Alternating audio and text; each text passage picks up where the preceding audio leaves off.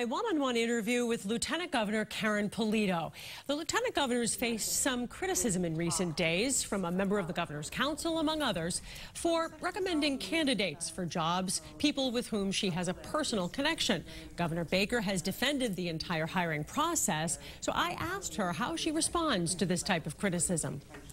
There had been a member of the Governor's Council who had taken issue with your recommendation for some people from your personal life, whether they were from Shrewsbury or classmates of yours, for clerk magistrates' jobs in the courts.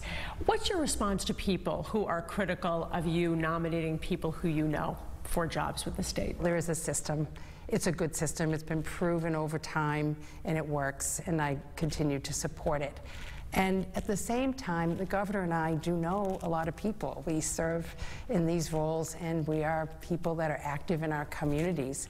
And I would not want a qualified individual who wishes to continue their public service or become a public servant held back because they have some knowledge of who we are.